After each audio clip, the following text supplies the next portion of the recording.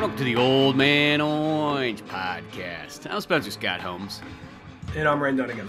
And this is like one of the first times I think I've ever thought about. I just woke up and podcasted. Literally jumped out of bed, so turn the computer on and let's start podcasting. I don't think I've ever done that before. We've done it, where it's late at night or, any other times of the day, but...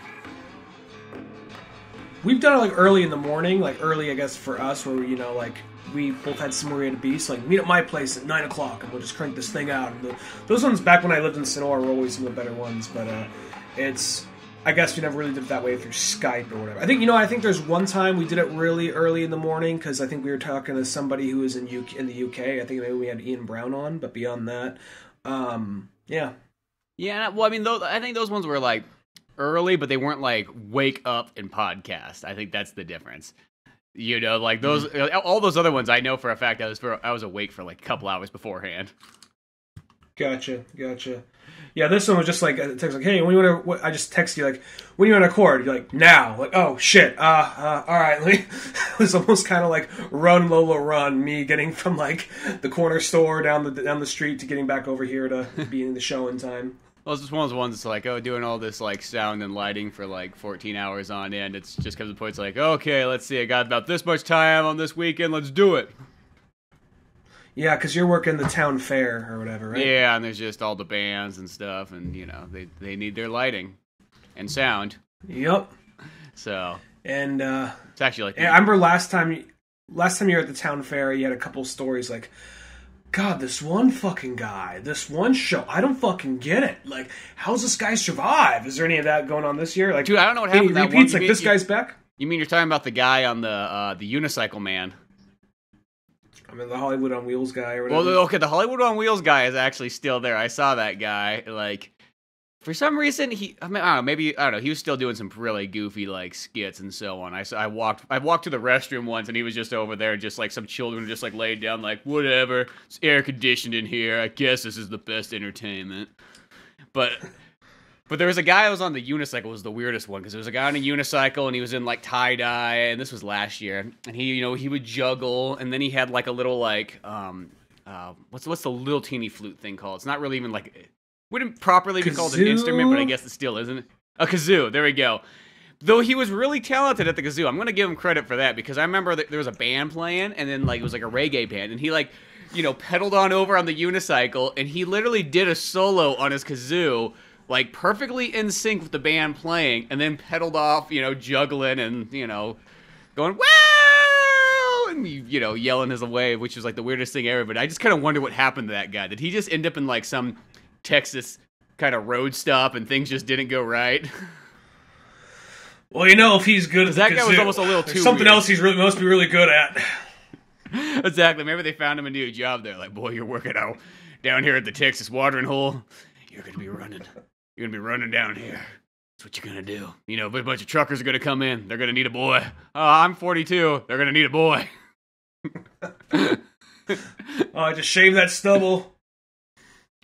Talking a little high-pitched voice. You're the new boy. You're the new boy. That's what you are at nighttime. And during the daytime, you work the glory hole, so nobody can see your ugly mug. Oh, I'm not that ugly. You are in Texas. But that doesn't mean nobody can get loving at night. You still will wear the clown nose. That way they can honk something while they get blown. Yeah. Hey, keep the horn. I don't know what it is. Truckers love a horn. The little things that get them. Yeah. I remember, the weirdest thing, too, is, because I was just walking around, and then I saw that guy, and he literally had, I don't know, there was, a female version of himself, sitting down there, and they were, having lunch. And I didn't know if that was his wife, sister, a clone, I'm not too sure. But, maybe that's what he reproduces was. Maybe asexually, clowns reproduce asexually, they just shit out a fucking clown nose, and the rest of it grows from there. Yeah, well, and I guess you could say he's in the clown category. That's probably when I explained it. You ride a unicycle, play a kazoo. There's a fucking clown. There's no two ways about it. He was more. I guess he was the hipster clown of them all, because he wasn't wearing the makeup or anything like that. That's just a half-ass clown. Yeah, he was more just he was a goofy child entertainer. But clown. Yeah, I guess he is totally in the clown category. Well, whatever. There was a female version of him, and Who knows how that happened? I don't know if that was just an experiment where a scientist was working on things. You know what? I'm gonna clone this clown. See what happens. And what has science done?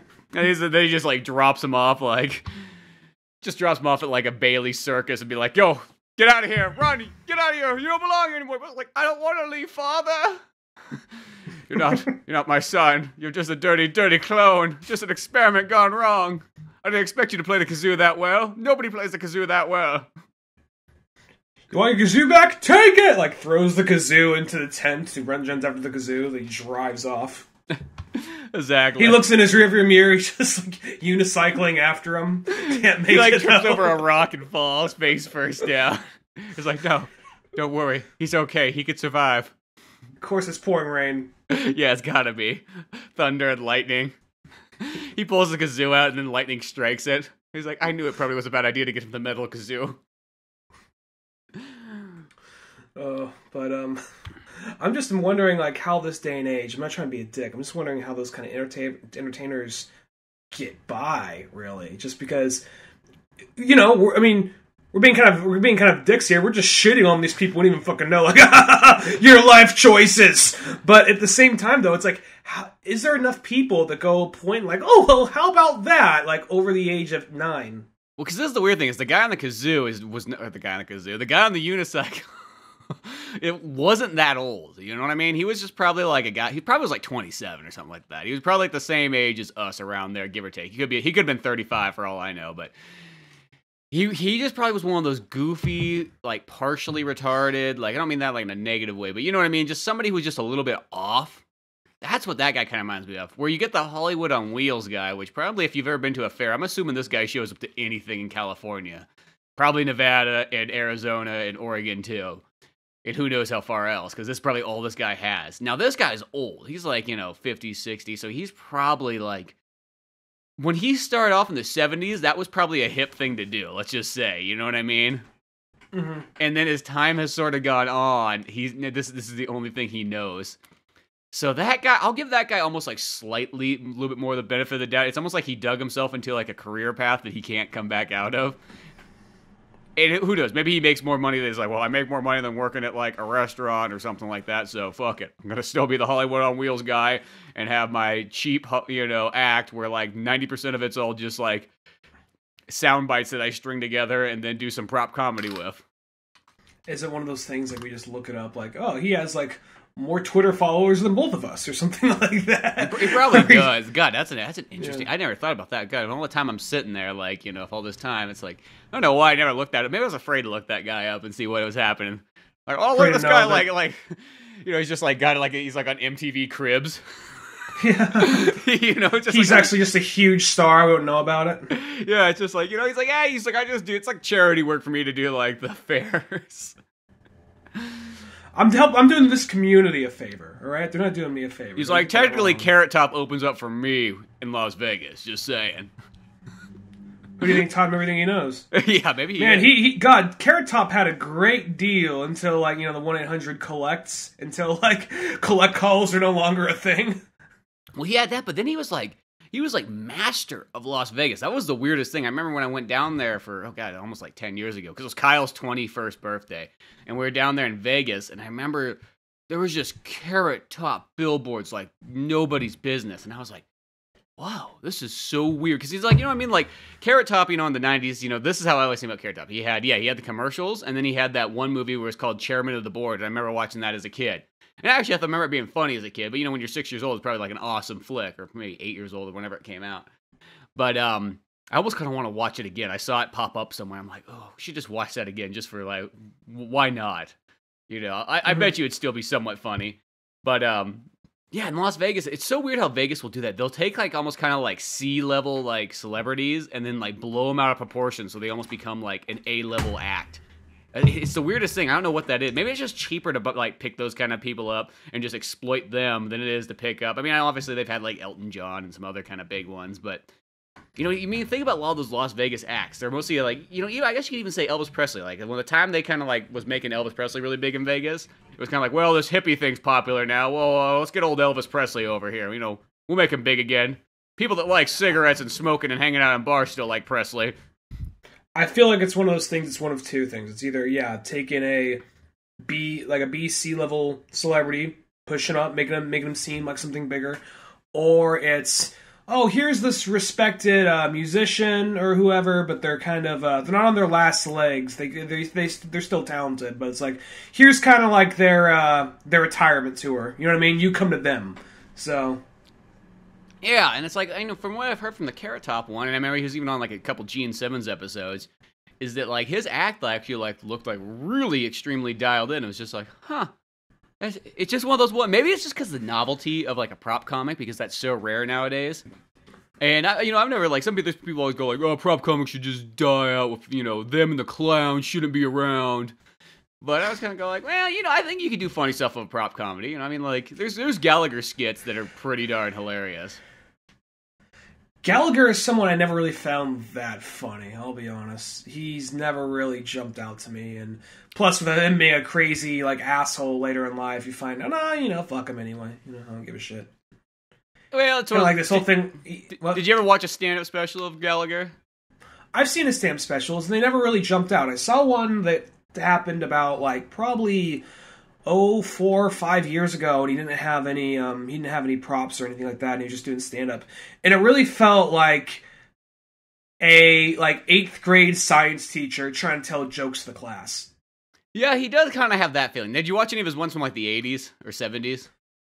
I've seen all the ones where he's like smashing shit and making jokes, and a lot of it doesn't really jump out. And I'm not trying to discredit him. I know it was probably revolutionary for the time, but he just was never really that funny to me.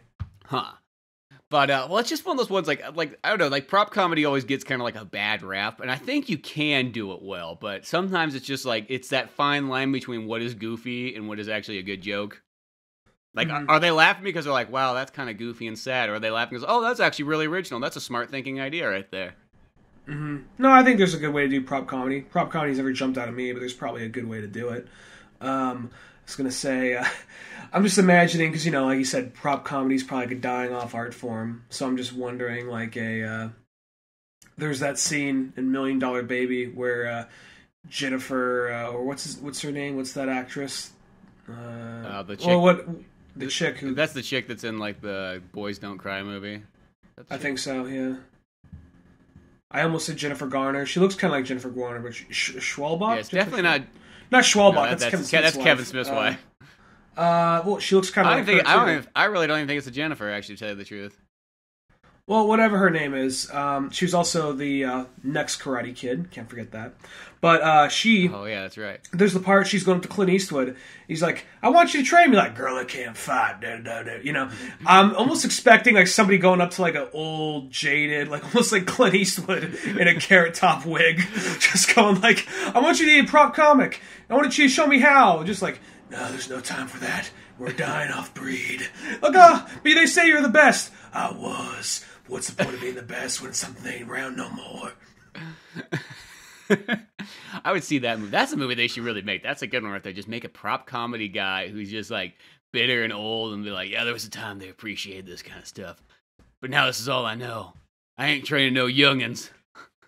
It could almost be like, I'm not just trying to fuse movies here, but it'd almost be like kind of like the wrestler of that. You know what I mean? Yeah, you make it kind of like the wrestler. And you got like the guys like, this guy was probably huge in the 80s. I can play the kazoo and ride a unicycle at the same time. It's like, people don't like that kind of talent anymore. They just think you're lame and gay. Look at them. They want you. They ain't laughing with you. They're laughing at you because you're riding a stupid unicycle. Just like fucking kicks it out from underneath him. He falls, but like all of a sudden before he hits the ground, he like wheels himself back up. He's like, oh, you do got some talents there. You're like, yeah, this is what I've been doing all my life. No, I never had friends. Yeah, I can tell that. You ever like the dick boy? I mean, not like because you're gay and you actually liked it, because somebody peer pressured you or offered you money. Oh, yeah. Yeah. You know, that's what a truck stop's all about. That's how you get to the next town. They make it to the next state fair. That's how you get there, you know what I mean? He's just like, oh, do I know? Sometimes there's a band and they got an extra seat. You don't always get it, though. Sometimes that's for their backpack and you still have to sit on the ground. Yeah, they gotta take you along with them, but... I like the idea that he's that's all like, just the rules of the road. meet me here at dawn with your unicycle and your kazoo. Oh, you're gonna coach me? Like, no, you got an addition. We'll find out. And then he takes him on the road trip and sees where he goes and how life is. And I don't know. One of those ones where it's like it should have happy moments in it, but then all of a sudden it should just go dark and I don't know, maybe like he gets like molested by clowns or something. I don't know. That sounds funny. Let's not give clowns a bad rap. Clowns always I like get a the bad idea rap. of clowns. Go ahead. I don't know, I just feel like clowns always get like clowns are always like the butt end of like any joke or anything like that. To the point where it's like, I don't know. For somebody who's trying and doing something in life, I feel like they shouldn't be putting them down too much. I just have trouble having too much sympathy for a clown. I don't know what it is. Like, they made that choice, I'm not sure if there's, like, some kind of, like, chromosome that puts them towards that path, something they can handle. Like, oh, this life chose me! It's one of those things I just feel like, you chose to be a clown, alright, man? This shit's on you. Oh, yeah, I'm not saying it like that, but I'm just thinking, like, everybody's always just, like, so anti-clown, it seems like, in the last, like, 20 years. That sometimes I feel like, well, you know what? I'm gonna give clowns a little bit more benefit of the doubt. It's like they wanted to do comedy. They just wanted to choose a different route. It seems like if you do anything that's outside of stand-up comedy nowadays, or I guess just talking comedy, or things like that, comedy writing, you get like ridiculed for trying something different in the comedy genre. Kind of weird how it is. I mean, granted, it's old-fashioned. And I know that kind of has something to do with it, but. What do you think it is that kind of like put the nail in the coffin for clowns? Do you think it was John Wayne Gacy, Pennywise, Joker, or do you think started with Gacy and it built up from there? I think there's always because that's another thing I think is kind of exploited too, is the scary clown thing. And I feel like I've never found a clown scary. Like, when I watch it, I just find it fucking hilarious because it's a clown. He's funny. You know what I mean? Like, so, I don't know, that one's a weird one to me. That's something I just don't get. That's just like a weird fear. And I think some people, like, they don't actually have that fear, but they just jump in on the bandwagon and be like, yeah, clowns are scary, let's make clowns scary. And, I don't know, that one's such a weird one to me. I know Joker's a clown, but I have trouble thinking of him as a clown. I just think of him as because every so often he'll pull out, like, a flower that shoots acid, like, instead of water, the bang gun. But most of the time, though, it's like, oh, yeah, that's right, he's a clown, isn't he? Even though he's called the Clown Prince of Crime, I almost think of him more as just, like, kind of a serial killer with this weird kind of laughing gimmick, Well, you know why? It's because he doesn't look like a clown, really, at the end of the day. It's not like he's got, like, a curly-haired wig on or a red nose or anything like that. He just happens to be he's more just a guy with, like, very pale skin and green hair who dresses kind of in, flamboyant kind of colored suits. You know what I mean? Like, when was the last time you saw a clown dressed like the Joker? Think about it. Well, even like his more recent... Well, he's more inspired off... I mean, they went the clown thing, but he's more inspired off the silent film, The Man Who Laughs... Yeah. Or The Man Who Smiles, and that guy wasn't even the bad guy. That guy was like really he was a sad guy whose face was structured in a way where he couldn't smile, where he could only smile and laugh. People always point. It's one of those like things like it is a really sad, scary concept. But at the same time, when you watch it, it's just like, I get it was early acting, but people are just straight out. As soon as this guy walks in the room, people just bust up in laughter, like, look at him! He looks like a fucking fool! And you just go back to the guy, just like nodding, and then something like that. And there's the one lady who feels bad for him, of course. That probably wasn't over the top acting then. That was just people's reaction when they saw something different. They're like, we don't trust change. Well, it's just something funny because they're all just like, it's that weird like pace where it's kind of sped up. They're all like turning and looking, nodding at each other, like this is acting. And then all of a sudden he walks in, they'll turn, they'll start slapping their knee, pointing, like tilting their head back. Like, yeah, you can scream as loud as you want, dude. You don't actually got to scream that loud because we can't pick up on you. That's why we're gonna have the black text with the font saying what's going on, so you don't actually have to scream that. All right, you're screaming anyway. Whatever, fuck it. And then, though, anyway, going back to the point of that, though, the way he looked, I could actually definitely see, like, that movie, I don't remember the actor's name, but that movie, he actually did look a lot like Joker. So it's kind of interesting, some of the places where it gets its start, Oh? Oh, yeah, totally. And I think, that acting back then, they're like, well, shit, we don't have sound. fuck, what are we gonna do? We'll make the acting just big. You know what I mean? It just looks too boring if they're just sitting around just like lightly laughing. You know what I mean? Over the top. And then, you know, you got the guy hand cranking it. So he's like, Bob, you better get those frame rate down. You better get that frame rate down. Damn it, fucking Bob, you sped it up again. We're gonna chop your arm off if you can't get it right. Well, there's also probably another thing of, I mean, because I've heard people say they can't watch old silent pictures because they just look so cheesy. But at the same time, I get it was early stages of acting and filmmaking, so they got to start somewhere. Yeah, and that's that all the being one. said, though, I feel like you got to be into film to enjoy silent movies. Silent movies, that's kind of like that's definitely not for everybody. You know, that is only for people who are into storytelling and history and movie making and things like that. Though the one thing I've always thought would be kind of a hip thing to do is if you had like a bar, and instead of kind of like, you know, bars have had like, you know, sports running in the background, or I've seen live concerts and stuff running in the background. I always thought it'd be kind of cool if you just had silent movies running in the background. Mm-hmm. That'd be pretty cool. Yeah, I guarantee. Actually, you know what? Fuck. Not the most masculine thing to say. I one time went to a gay bar with a friend of mine, and they had silent gay movies playing on there, like some old random shit from the 50s that, you know, was probably hard to come by back then. Yeah, exactly. You know, probably has never left that bar. Just changed ownerships. Well, no, I'm just imagining how hard it was. Well, first off, how hard it probably was to find porn back in those days, and then especially something like, oh, we got some video of some boys sucking each other off. So, and just seeing like some, like, you know, it was silent still. Maybe it was made sure to be an artistic choice. But there's some old 30s like gay movie, like some old 1930s gay movie that was silent on the screen. Just like, oh, how about that? Oh, it was on a projector, so really it gave the vibe. Yeah. Well, those ones are probably those things you probably just went to like those 8mm underground clubs or whatever and like pulled that out and guys like, here you go, I judge not because I'm selling in an underground club. Why should I have any morals? Look at me, I'm not even paying taxes. I'm a thief, damn it. Buy your gay porn. Now pay me. Like, oh, this guy. Pay me so I could go to hell and die. Oh, jeez, okay. Here you go, sir. Here's a nickel excited for your reel. He seems especially excited for that last part. I'm a bad boy. I'm very bad. I'm a dirty Give me man. your nickel. Living under a dirty city. Selling a dirty art.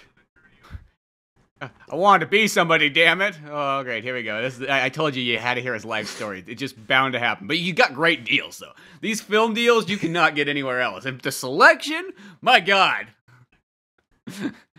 But I mean, the snuff films are only 10 cents. Yeah, just one of those places. You know, shit, sometimes he films it himself. So, you know, you get some real authenticity going on. But probably best not to Comes talk through his too art. much. Yeah, the thing is, it's almost kind of like you just got to make it very bare bones, throw it down, and don't ask too many questions. You don't ask, how are you? Trust me, you'll be there for a while. You say, hello, this one, get that one. He says, how's your day going? And you say, fine. He's going to say, fine, how's yours day? Well, my day, first off, my wife did not call me back. Secondly, she took the kids. Thirdly, it just goes on and on and on. Like, here we go again, and then next thing you know, he's gonna want to invite you out. Realize the man in the mirror is not the same man he was 20 years ago. Yeah. It's like, I even had to break a mirror and get a new mirror just thinking that might fix it, but it didn't. Didn't do anything, actually, you know. It's one of those funhouse mirrors.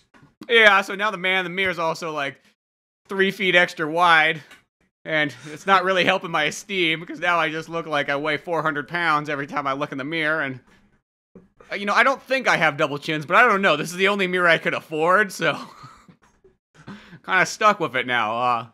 Yeah, we'll just take these 3 reels right here.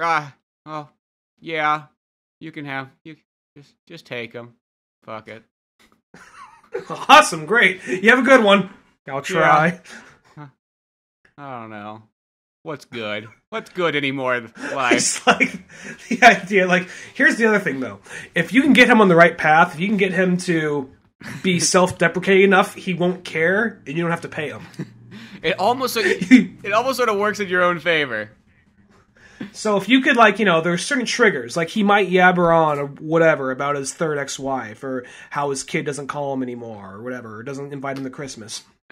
But if you can get him on just the right path, he'll start talking, having a conversation with himself.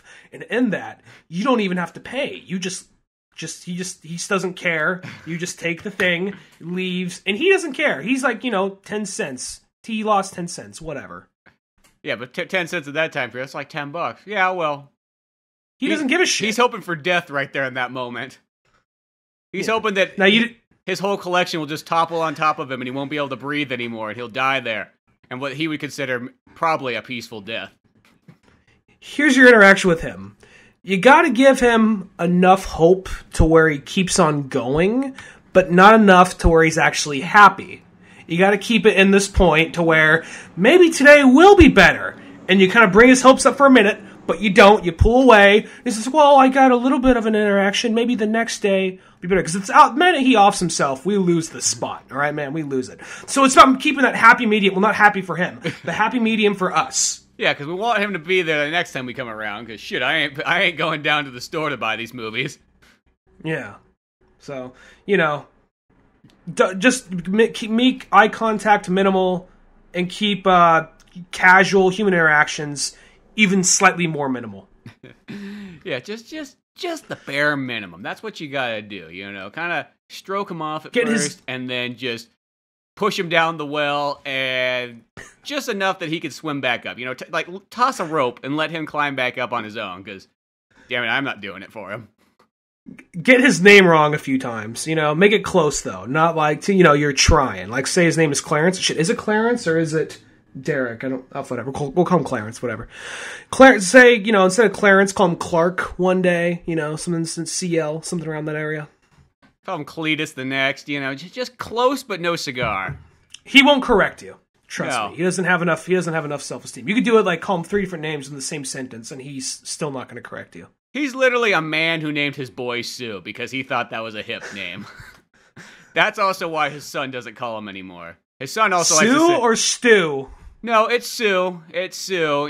His son thought, his son thought maybe I should change it to Stu, but he's like, fuck it. I'm going somewhere else. I'm turning into a Frankie. Frankie. Well, that was a hip name at the time, so unlike Sue didn't really help out. Try to be a kid in the 1930s named Sue. A boy, that is. Well, Johnny Cash met him and made a song about him, so. Yeah, exactly. That only made it worse for him. You would think having a song My name is Sue! How do you do? You're gonna die! Oh. See, and That's then a he gets off and then song. he kind of tries to... No, it is a good song. That was like some flat out metal shit. It's just like, I found him. And I can't remember, because it's one of those songs where he's almost more telling a story than actually rhyming. But he's all like, what happens is like, he says, you best thank me for the gravel in the gut and the sore gut, something like that. And he says, like, I knew this world was going to chew you up and spit you out, so I named you Sue. And then he's like, this day, I still hate that name, damn it! Well, it's like old-fashioned stuff. Like, I named you Sue to man you up. You know what I mean? A man named Sue can get through life and, do things. He can accomplish anything. Yeah. Well, it didn't have the same effect on this Sue. No, unfortunately. It really didn't, Now Sue actually stars in his own father's pictures, so that's almost kind of weird in itself, but he needs the money. Yeah. Well, I guess that makes it an awkward Christmas, Well, so what'd you do last night? Well, you fucking know. Oh, yeah. You were, remember you were around the camera? You were spinning the wheel there? You were directing me and yelling at me and telling me how I was such a shitty son in front of everybody else, which is all of 3 people, but that's all we could afford to make this movie, but we all needed the money, so we know we had to do it. You're because such we a all shitty know son. that heroin isn't free. You're such a shitty son. Now keep your mouth open so that guy can shit in your mouth. Hey, keep going. Keep going. Okay, lighting guy, getting closer. Okay. Shitty son, get in there better. Shit boy, in the mouth, come on. There you go, yeah. Shitty Sue, hurry up. My name's not Shih Sue, Tzu. Dad. It's like, that wasn't your goddamn birth name. Boy, that's Now about the only Shih time. Tzu. Once he gets behind the camera, he starts to get some fucking balls and get some of that. And then the second he's starting to sell these movies, then he just starts to question life once more. It's one of those things, he's in the moment, he's like, yeah, fuck yeah, fuck yeah. Then all of a sudden as it gets there, like, shit, what'd I do, Oh my what'd God. I do? That's my own blood relative right there. Like, I can't be... Who have I become? Why? Why, God, why? You wouldn't even let me near a church. If I came near it, I would explode into a demon and rape your church and rape all the boys inside. I just know it. Damn it. It's just like, oh, God. he walking down the street saying that? Yeah, that's him. Just trying to make eye contact. I know we want to kind of keep up the friend appearance because we get better discounts that way, but there's a time and a place for that. Just saying. Not in public. Yeah, not in public. God, no. If you're in line at a convenience store, you act like you don't know who that guy is, and you just keep walking on. This guy, I feel like he's one of those guys who puts out, like, those sex request videos, just like, hey, if you come on over to my place at, like, 553 Broderick, you fuck me hard, I don't give a shit. You know, like one of those guys, like, God, things aren't going well for this guy. Well, this guy's like, could you come on over and put the cat ears on and drink some milk, and I'll feed you, and I'll sit here in the dark and watch. Do you ever watch, you ever see any of Tom Segura's stand-up? I think I've seen, like, one.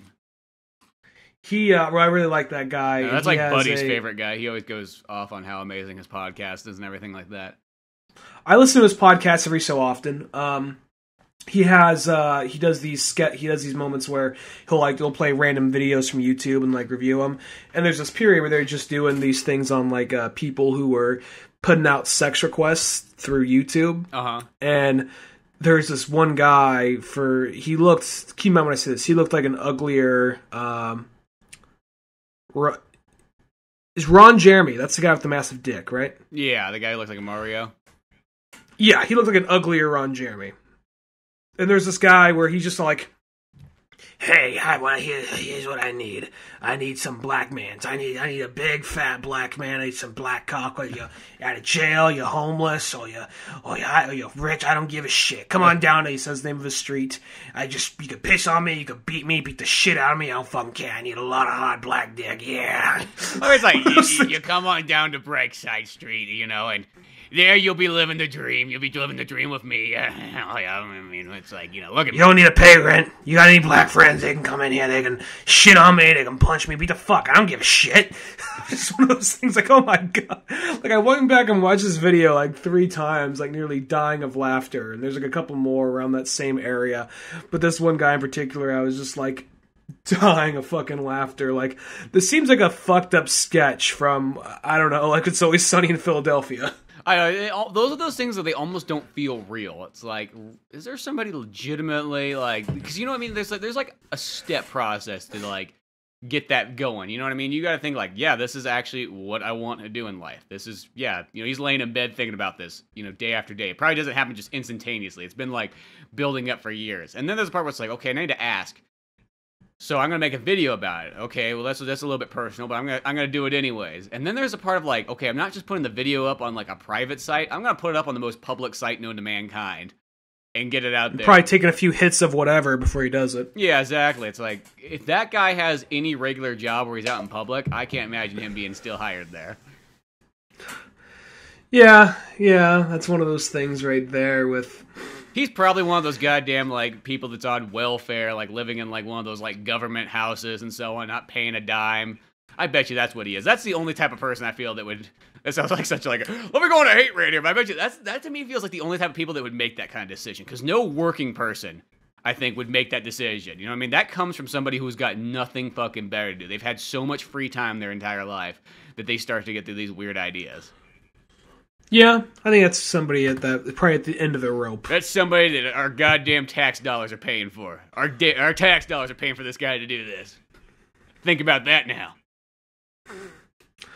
Yeah, I don't really want to think about that, but even though I'm the one that brought it up, unfortunately, but it's one of those things where now that when you bring it up, it makes me have to look in at it and kind of like, oh, this is kind of sad. When at the first glance it was just this, it's so fucked up. Now I'm thinking about it like, oh yeah, well, like what gets you to that point? That's what I want to know. Clearly a lot of disappointment. Probably a similar situation. The guy we came up with the film guy, but yeah. Well, yeah, it's one of those ones, but it's like, think about that guy's not working at Subway because obviously somebody that comes in the Subway is going to recognize that guy now. I feel like somebody like that would be like, can I get a foot long? Like, I'll give you a foot long. Like, hey, you come in the back and he just give says it. It's just his own weird sense of humor. Tom, you need to calm down. You are in a working environment. It'd be like, whatever. Audie. He's like, that's not my name. He's like, it is now. It's all due. I'll do you and the boohoo. Like, oh god. Like, why do we hire this guy? We talked about this. The government said he needed a job, and I'm doing the American thing to keep him around. You know, it's that or your goddamn tax dollars pay for him to sit at home. What do you want? You're like, oh, this guy's very patriotic. I feel this store manager or whatever, this is the guy I feel most bad for because he's got to take shit from guys like, you ain't a real American? Like, no, but I'm actually doing the American thing by actually maintaining a fucking job. So what do you want? Yeah, that's I mean, this guy's doing the American dream. He's like, yeah, I had to put up, there's a government guy came by, it's like, well, you see here, what would we name this guy? I forgot we named this guy. Adu? No, not Adu, the other guy, the creepy Mario guy. Oh, we didn't give him a set name. We were bouncing back and forth between Clarence and Clark. Let's call him Clarence. He sounds like a Clarence. Okay, well, you see here, Clarence has a little bit of disorders. So, yeah, we're trying to, get him in a program so he can get back on his feet and get a job, He was caught the other day on a YouTube video. Be one of those kind of like, somebody you would see like in a Beavis and Butthead / King of the Hill kind of thing. Just some government worker who's just really not helping anything, but they think they are. It's like, we all have disabilities here, Hank. Like that episode? Yeah, like that episode where he's like trying to go on the sun. Like, oh, goddamn, beat my boy. Help my boy. Wait, which one? That's the one where I think that might be like the first episode where there's that guy who comes in. I can't remember what Hank calls him, but he's trying to think that like Hank's not a good father or whatnot, and trying to get Bobby like out of there. I don't know. No, I never saw that one. I'm thinking of the one where there's like some shitty government worker who, like, the guy is like, he's an addict to marijuana, Hank. He's a victim. And you are prohibiting that. And says, I am a victim too. He has like some kind of weird thumb brace or some shit like that. Oh, that's the one where they hire that guy and Hank literally like turns down like this female that's like perfect candidate, but he's like, oh, she's too hot. I can't hire her. And then he hires this guy because he's like, the guy's like, oh yeah, I like the Cowboys. All right. I almost want to say that guy's even played by Matthew McConaughey or something like that. Something like one of those weird like things. But then it's like, turns out the guy's just a horrible drug addict. He's just going to the office every other day and just getting high, can't fucking work, and then doesn't show up on time. Then, like, the very end, he ends up hiring that one hot lady who is totally qualified, and she squeezes Hank's ass as soon as she's fucking hired.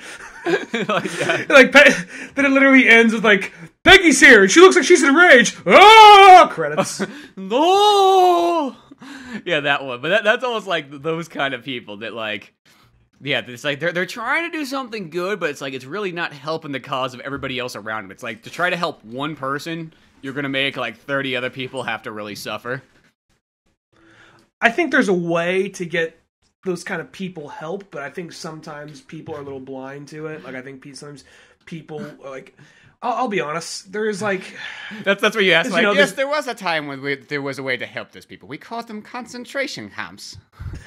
We were solving the world's problems, and you took it all away from us. I wasn't taking it there, No, for instance, San Francisco has a major homeless population. It's because they just let them like run around there like freely, like, oh, they're like wild animals. They're cute. You're cuddly. Don't get too close to them. The people who say that, though, aren't the ones that live in that area. No, they're the people that live in, like, Pleasanton on, like, the 4th-story building of an apartment looking over where it's... Oh, my gosh. They're like, oh, I can see San Francisco from my apartment, so of course I live there. Yeah. It's gotta be a fucking high-ass from living in a high-ass apartment be a scene from Pleasanton. It's like, yes, well, when I float up in my blimp above my apartment. Not like there's anybody in Pleasanton who's got a fucking blimp above their apartment, but still. It has my name across it. It says Jenkins.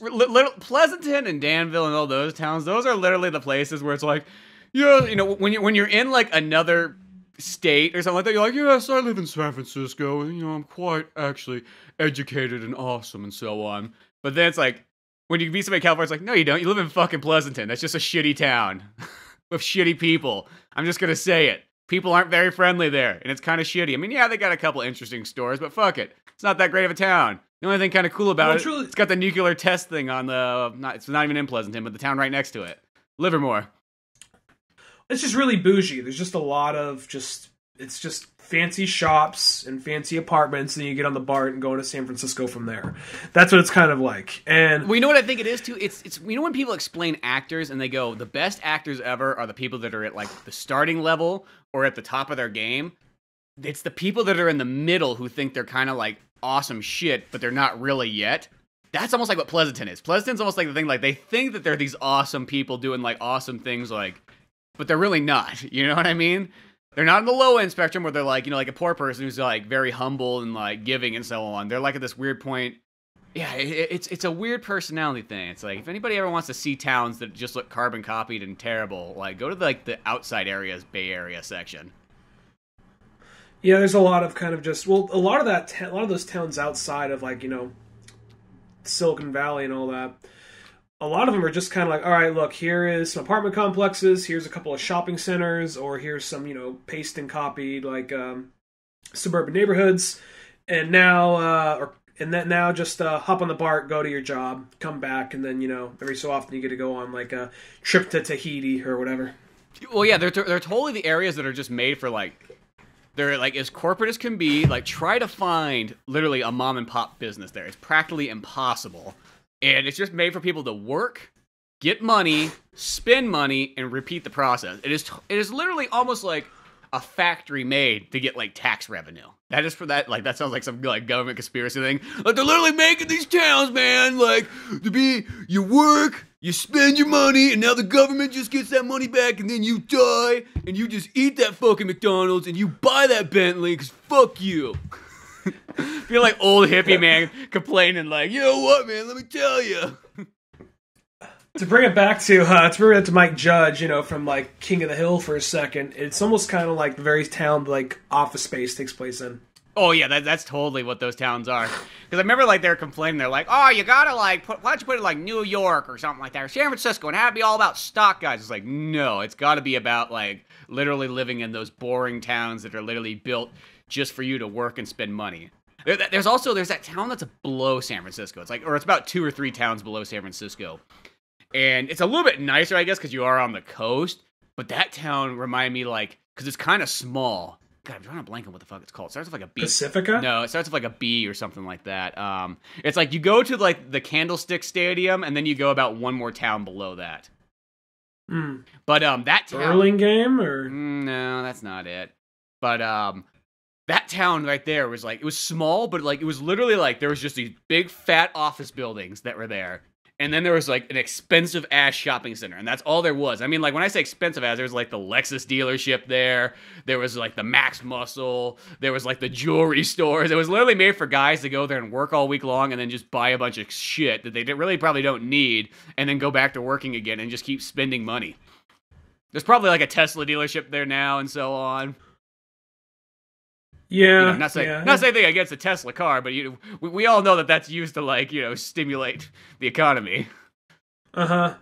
Well, right now Elon Musk is still like, they're still trying to legitimize the Tesla. They're still trying to do that, but you know, I think he'll pull through. The guy seems like hopefully he doesn't end up being like, I mean, he's got to be a little crazy to some extent, but hopefully he doesn't end up being one of these like full blown nut cases. Like Lex Luthor, he goes full on that. Yeah. And he's like, you know what I'm gonna do? I'm gonna flood the side of California, and then I have all this property. I'm like, you know, East California, and then I'll have beachfront property, and Tesla will be able to strive. It's like, yeah, but a lot of your stuff's also on there. He's like, yeah, it's a sacrifice worth doing. Damn it. The whole world is like, you know, should we let Elon Musk do this? Like, well, he did get us out of a depression, and he did just save us from World War III. So let him have this. Like he's like, yes, I'll take credit for all those. Just almost like he's working with Dr. Evil or something like that. Oh, speaking of not Dr. Evil, but we just mentioned this a second ago. I mentioned this to you yesterday. Apparently, they're talking about trying to get Jim Carrey to play Robotnik in the Sonic movie. I know, I saw that a couple weeks ago when that popped up, and I was like, you know, that could be kind of cool. It depends how they do it. Like, it could be pure awesome, or it could be just kind of goofy, but... You know what I'm actually kind of hoping for? Is it a CG movie? Like, if it's a CG one... No, it's a hybrid movie. Okay. Well, because, you know, I mean, like, you know, when I think Dr. Robotnik, I think round. And I think Jim Carrey, like, very tall and skinny. But I still think that could work. I feel like he could act his way into that role. Well, I think it's going to be one of a couple things. And here's me just speculating. And if it doesn't do one of these things, I'm not mad or nothing. I'm just speculating. I could see it doing some shit where, you know what, I'm just trying to think of, like, you know, trying to do, like, somebody trying to do a contemporary script. I could see, like, Robotnik being some kind of, like, Steve Jobs-like type, and have him playing kind of like a Steve Jobs-like character, something like that. And then you find out that that's, like, a decoy, and this is the real version of him, and you get Jim Carrey later, like, in a fat suit, like, on a breathing respirator or some shit like that. Yeah, there's just almost like there's like sort of the prettier looking guy who's like the face of the company, but then the real one's like that. That'd be kind of a cool way to go about it.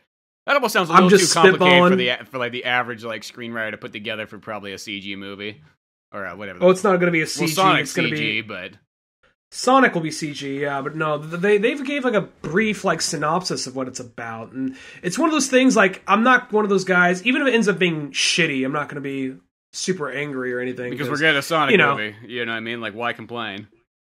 Well, my thing is like what I heard and what it's going to be about is it's like Sonic's more or less a juvenile delinquent in little middle of nowhere in a little rural town. Where he's like wearing a baseball cap, like smoking crack, and being like, "Yeah, whatever." How do you get my speed? Yeah, exactly. You know what I mean? And then Tails is just doing heroin. Like, Sonic, I'm so fucking sad. Shut the fuck up, Tails. Life is shit. Get used to it. Let's go smash some robots. He just literally like just smacks Tails around. Like, yeah, like, you know what? You're gonna come with me. You're gonna use your nerd smarts, and you're gonna make me a fucking gun. But Sonic, shut the fuck up, Tails. And then fucking Knuckles, just this alcoholic guy who's just always like punching people and getting into bar fights and stuff. Just make like it like this weird movie about it's all about addiction, man. That's what the Sonic movie's gonna be about. It's about a guy who's on speed, a guy who's on heroin, and a guy who's just a raging alcoholic, and how they have to deal with life. It's all about what if it's one of those things like you could be the fastest thing alive, but you can't outrun your problems. Exactly. And then it turns out like Dr. Robotnik's really just like, it's like, we need to get him to the clinic. Well, who's running it? Oh, Dr. Robotnik. He's like, what's got you hooked? And that's what Dr. Robotnik does. He brings in drug addicts and so on and turns them into robots for his bidding. Dude. Yeah. Why not? Let's do it. We brought a social issue back. You know, like just like all those hobos on the streets of San Francisco that really like just need to be captured like fucking wild Pokemon and like brought somewhere. You know, like, I don't know, the middle of the fucking ocean or something. I don't know where the fuck you're gonna take them, but shit, put them on the moon and have them like fucking fight it out up there for like dominance, like almost Thunderdome style. We got Hobo Island for you. Hobo Island. That'd be scary. That sounds like the scariest. It's just a bunch of, literally it'd be like fucking like hanging out like in New Jersey on like a fucking trash pile probably, but still. Hobo Island. No, but like, no, what they literally said it's about is, that's a good job for hobos, though, is sorting trash. You know what I mean? They're already dirty. Like, just fucking have them up there sorting trash and shit. Like, just trying to think of, like, you know, just like, all right, like, well, no, there's that documentary, Wild Wild Country, and at some point when they, like, you know, they're trying to, like, they're trying to rig votes to make it so they can be, like, they can establish more of a, I don't remember what it was exactly, but they're this cult that was spreading across Oregon, and they're trying to more or less take over this town. And they recruited a bunch of hobos, just starting to grab hobos off the streets. We're trying to use just them. You're just grabbed into a war, boy. Not even, kind of. Like, they said, like, look, we'll give you a place, we'll give you a peace, we'll give you a purpose, and we're gonna, you know, just give you you get, like, 3 square meals a day, 3 beers, and you're just gonna help you be part of a family, part of a community. It all sounds good on paper, but then, you know, they just start grabbing random people. And at some point, they showed one guy, says like, "No, man," you know, just some guy, like, eyes, like, really not focusing in on one thing in particular, just kind of going all over the place, like, no, man, it's all a little queer there." Or what do you mean? They like to hug. I ain't trusting that shit. It's one of those things. So, but then they end up, you find out they're actually drugging the beer to try and make it more docile. That still didn't happen though, because there'd be those that actually were trying to help and trying to make something move forward, but then there are those that actually, there are those who are just actually like, you know, I don't give a fuck, man, fuck you, you know, they just start some shit. So, And that ultimately started off nice, but then kind of backfired. And then since they're trying to swing the vote and they knew they were being kind of malicious about it, they didn't let them vote. They kind of blocked off the voting polls, those guys. So, yeah. Yeah, that's a tough task in itself. I mean, you almost have to give those guys slight credit for just even trying, even if they're, like, using it as a weapon, but still. I don't know, really what they should do, it's like, like the Isle of Dog movies, they should just capture all the hobos and just, like, Isle of Hobos and just fucking, like, cages that just have this, like, crane going across, like a gondola, like, and they're just like fucking sitting in there, like, and it just drops them off, and they're down there just like, oh, what's going on here? Oh, you got the hobo flu. Oh, I do? Oh, that's fucking weird. Shit, I was just on the street a second ago, and then all of a sudden, now I'm on, like, Trash Island. What the hell happened? They have that very like a Pokemon. Like, I tried running away, they threw a rock at me, and then threw a ball, and this is the last thing I saw. They have that very dry Wes Anderson conversation. Yeah. Like, way more reserved. Exactly, just the Isle of Hobos. But that was claymation. I mean, I already see that movie, but claymation, that would definitely sell me. Did you see that movie?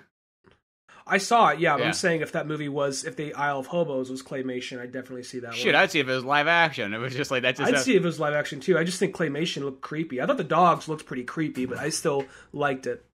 No, I just like the look. I like the look of it because it looks completely different than anything else. I know, obviously, that turned a lot of people off, but still, like, for all the people that turned off, there's people like us that are like, dude, that looks fucking awesome. At the same time, that movie, I assumed it was a kid's movie. Then seeing it was PG-13, it's like, oh shit, they're not making a kid's movie. Cool. I love how people complain though. They're like, oh my god, or like they're using Japanese people in there and so on, but like they don't really have why are they Japanese? It's like, did you fucking watch the movie? It's a samurai movie. Like, that's what that movie is. It's samurai with dogs. How fucking awesome is that? I think that's the other reason why I like that movie so much. It was totally a samurai story, but it doesn't have, like, sword fighting and shit, I guess. Let me pull that back real quick before you think it's a bunch of dogs, like, living on an island, like, is, like, ex-Ronin dogs, because that sounds almost cool in itself, but the storytelling style is, like, samurai style. Well, the idea of, because, there's that whole thing where samurai were the top class, and all of a sudden they were disgraced and they no longer had a purpose once the Americans showed up. Well, I think once the Meiji era rolled in. Maybe I'm wrong. I think it was Meiji. Maybe it was something else. But it was when the Americans started to show up to the fucking there and kind of converted like I don't know, Tokyo and so on like that. Be like, you don't need this anymore. Come on, guns, America, freedom. Here, have a beer, damn it. Try on these blue jeans. Yeah. Don't they look good on you? Yeah, look at your ass in that. You look fucking sexy. I mean, I'm not gay or nothing, but just saying it. Yeah, come on. Come on, hero. Yeah. Just slaps it. Yeah, doesn't it feel good? Yeah, come on. Come on, good game, buddy. Good game. It just keeps going. Nobu, get over here. Try these on. Be like, oh my god, these American guys are kind of cool. He's like, here, have a baseball. You'll love baseball. Here, have a fishing pole. You know what I mean? You got a beer, you got a baseball, you got a fish. God damn it. God damn, you guys look good. Shit. Hope we don't have to come back here and bomb you one of these days, but god damn, you guys look good. Here, you're the edgy one. Put this baseball around the back. Oh, yeah, look at him. Oh, look at him. He's a rebel. Ooh, look at him. Don't mess with him. He's tough. He's like ex-Ronin. But the whole thing with that is, because that movie, it's like, okay, because dogs were at one point in charge, and then they weren't, and now they're all banished to this corner, and it's about, like, these dogs who are part of this upper class now seeking redemption. So in that, like, I kind of picked up on the samurai aspect. Yeah, well, to me, it just felt like extraordinarily like a samurai. It's like, oh, Wes Anderson just wanted to really make a samurai movie, but also like make dogs. I'm like, that's so fucking awesome.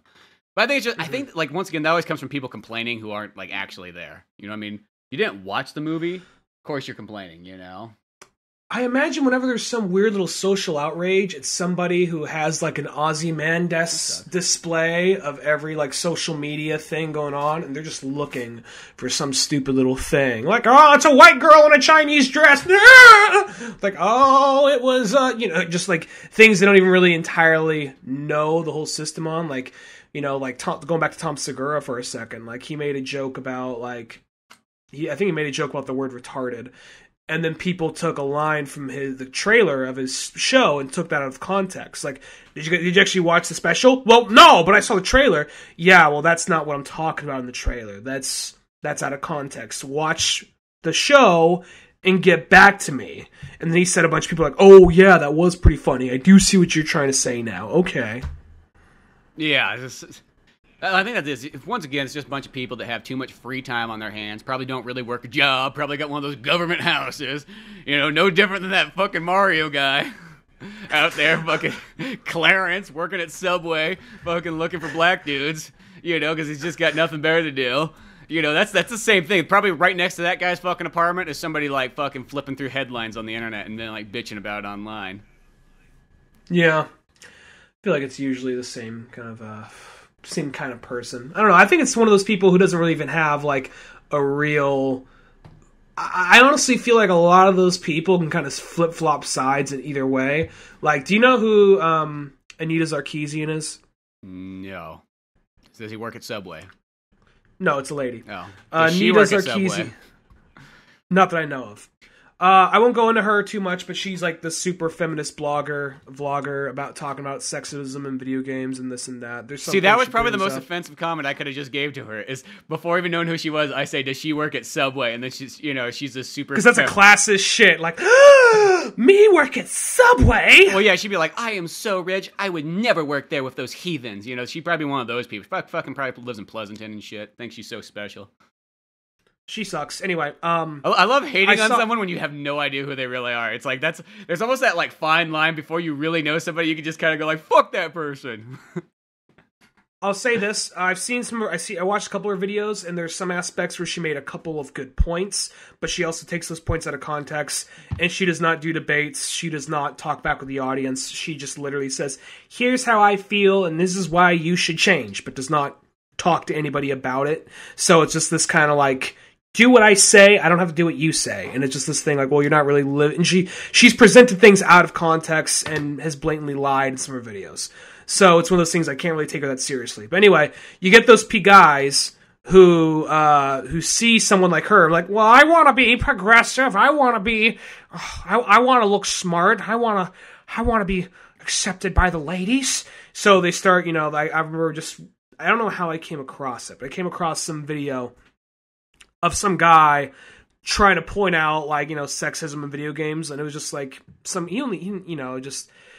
what was it? He says like, here is a new game that's on Steam. It's a science fiction fantasy game. It's a point and click adventure called whatever, and all the characters are very basic, simple shapes, like very like over how do I put it? Like, if there was like a fat character, he was very round. If there was like a girl character, she was like a thin triangle, because they dress or whatever. She's like, I will try to boycott this game because it presents a negative stereotype. The girl should remain thin, like this character right here, and I will be sending this to Anita Sarkeesian for approval, and I hope that I receive acceptance from someone. And like from that, I was like, you know what? Like a hot chick with a massive pair of tits could come out and be like, you know what I don't like? Mexicans. That guy just switched his tune automatically. Like, yeah, well, here's something I saw in a video game that I don't like. I honestly feel like a lot of these people, they don't really have a strong cause. I feel like they just want to be accepted by somebody. Yeah, I think that's sort of what it is. And that's always like that one, too. It's just like, if you don't like the game, don't fucking play it. You know what I mean? I feel anybody should be able to do whatever they want. If they just want to, if somebody was like, I want to make a video game where it's just a bunch of like hot fat chicks running around, like, let them do it. Like, fuck, if that's what they want to make, like, who are you to fucking decide? This is how you decide. You buy it if you want to see it, and if you don't want to see it, you buy a different person's game, because we're not going to buy everybody's game anyways, you know what I mean? You can only get so many games and so many movies and so many comics. Just let people do what they want to do. Like, I hate the idea that people come in and try to tell other people, like, what they can and can't do with their own content, you know what I mean? Like, who the fuck cares? If somebody really wanted to make something that was racist, like, just let them make it. It's like, that's their freedom of choice. Like, that's what they get to do, You don't have to buy it, you know what I mean? You don't have to like it. If they're going to do it, they're going to do it, you know what I mean? If you tell them they can't do it, they're only going to become a worse person as time goes on. If you kind of just, like, accept them, they'll probably become a better person as time comes on. They'll be like, oh, you know what?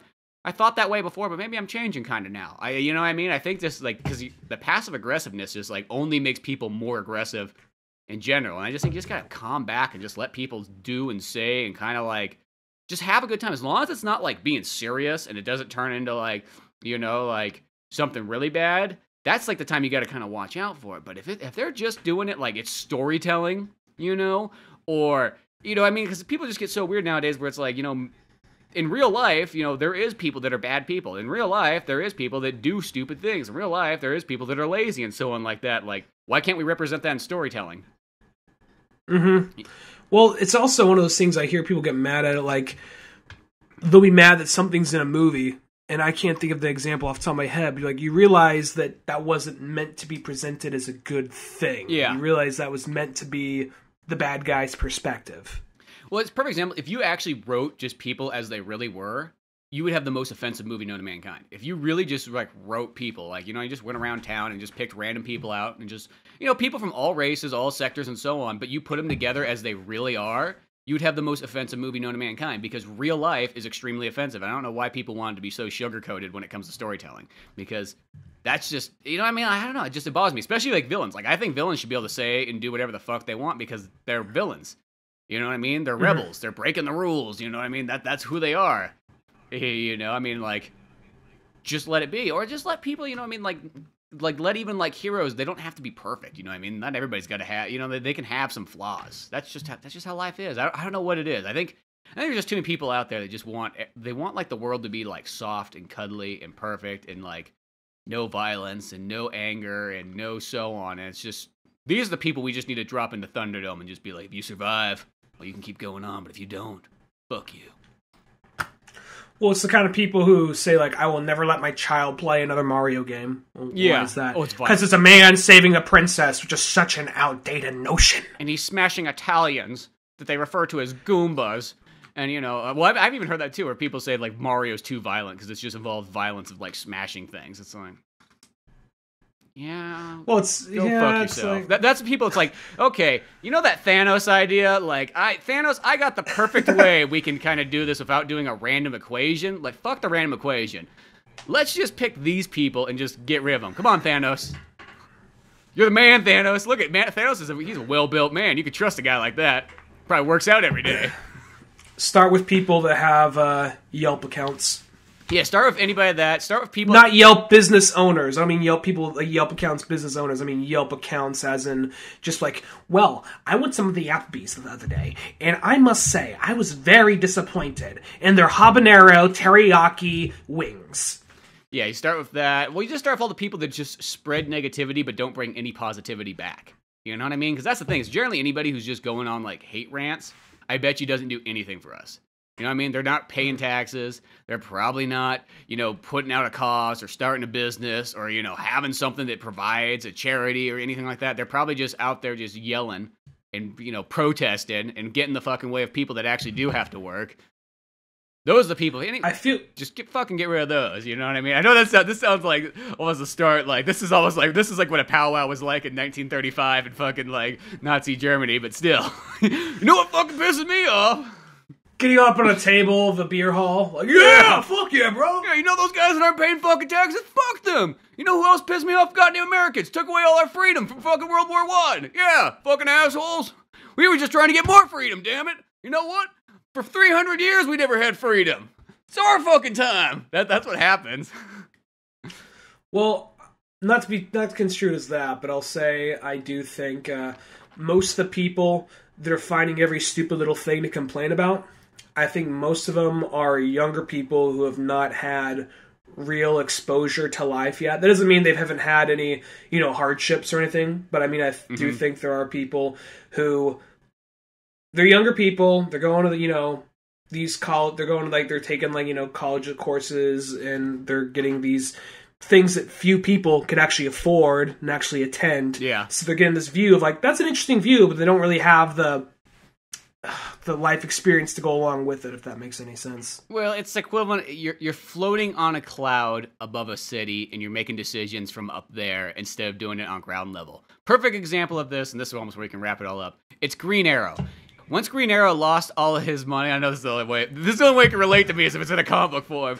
Once he lost all his money and he had to live on the street, that then is when he really realized it. Then he understood the people, and then he knew the world, because when he was rich, of course he could never relate to anybody like that, but the second that he's living on the street, living with people, being able to talk to him and so on, he's able to change. And then he can point out to his buddy Hal Jordan, who just seems like an idiot because he's living in space. Man, you think living on a cloud's tough? You're living in space flying around. Come on, you gotta come on down here and live with everybody. Here's Bob, here's Jim, they all work regular jobs, unlike your Green Lantern Corps. I'm like, oh, well, the ring shows me. Yeah, of course it shows you. Look. It's like, oh, geez, Green Lantern's just getting real pissy and angry now.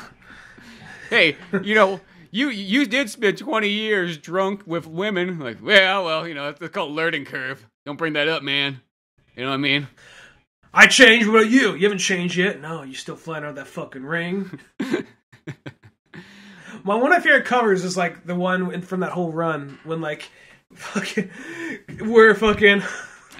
Green Arrow has like the warhead piece, Native American warhead piece. He's just like, you're gonna pay for your sins against the red man or whatever. Yeah, that's like almost where I was going a little bit too. Like at that time period, nobody was thinking too much of it. It's like, oh yeah, I'm helping out my Indian buddy. But that was the point where it's just like. Now he was like Green Arrow was totally White Knight in that one. Yeah, like that image just. I want a poster of the one where like, oh no, my ward Speedy is a junkie. Oh yeah, that's always a great cover too. I want a poster of that. I want a fucking poster of that. But good times. Well, we gotta wrap this up quick because gotta go. I call it watching audio. That's what it feels more like, When you go done making audio, time to go watch it. Yeah, making audio and then going to go watch audio and make sure it doesn't something go wrong with it. Watching audio and flipping switches like a monkey for like lighting.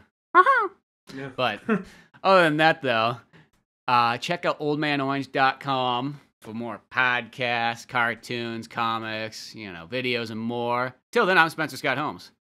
And I'm Ryan Dunigan. And we'll see you some other time. Later, folks. Thanks again for listening to the Old Man Orange podcast. Be sure to check out oldmanorange.com for more podcasts, comics, animations, videos, and a whole lot more. You can easily support the show by buying something from one of our Amazon links on the website or in the show's description itself. Doesn't cost you a penny, but every single thing you buy from there just by using that link to take you to Amazon helps us out a bit. You can also really help the show out, though, by spreading the word the good old-fashioned way, and rate and review us on all the sites that you find this podcast. Anything from iTunes to Podbean to Newgrounds, YouTube, you name it, any little bit helps. Give a sub and share it to your friends, family, any jamoke you see out on the street, you let them know about Old Man Orange podcast.